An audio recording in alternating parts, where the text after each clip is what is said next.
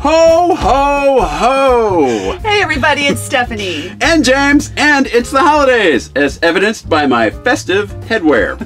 And since it's the holidays, we want to talk to you about some strategies you can use to get through the holiday season and not have to buy new pants. Yes. So it's pretty common to gain a little weight during the holiday season, and that has to do with more variety of food and social gatherings that kind of come with the holidays. But you don't want to gain any weight. That's why you're watching a video like this. Yes. So with that in mind, here's some fit partying strategies. Okay, and the first one is never arrive at a holiday gathering hungry. It's kind of like not going grocery shopping hungry. And the reason you do that is because you'll wind up getting a whole bunch of stuff you don't need if you show up hungry. The same thing works at a party. Yeah, so you want to eat something ahead of time and make sure it has a little fat and fiber in it so you'll feel full longer. Okay, the next tip is to keep your distance from the food table. Yes. So if you're sitting at the kitchen island and the island is where all the food is, move. Yeah, because sitting within arm's reach of potato chips pretty much means you're going to eat potato chips. Yes, and that's that mindless snacking we're trying to avoid.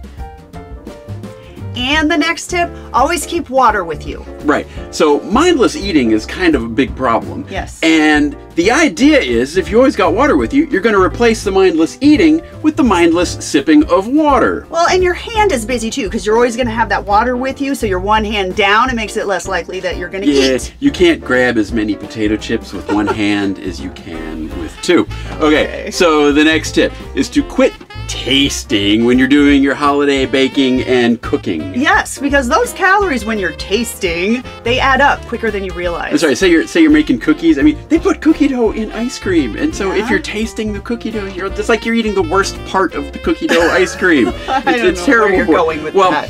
Okay, so if that's too hard for you, try chewing gum while you're baking, or brush your teeth right before you do like the baking, because you know, toothpaste and cookie dough is kind of disgusting. Nobody wants that. Or just have a healthy snack before you go into any baking or cooking. All right, so there you go. 4 tips to keep in mind as throughout this holiday season, and it'll help you get through those holiday gatherings. Yes, so think of us and these tips at your next gathering and when you're staring down a plate of gingerbread cookies. Resist. Resist. Resist the cookies. Happy holidays all. Bye.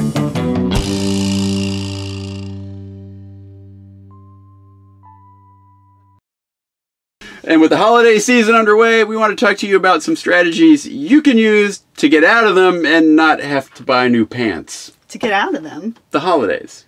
Why would you want to get out of them? To get out of the holiday season. Oh, that sounds like to get out of having to have a holiday season. I think you need to reword that. To get through them. How about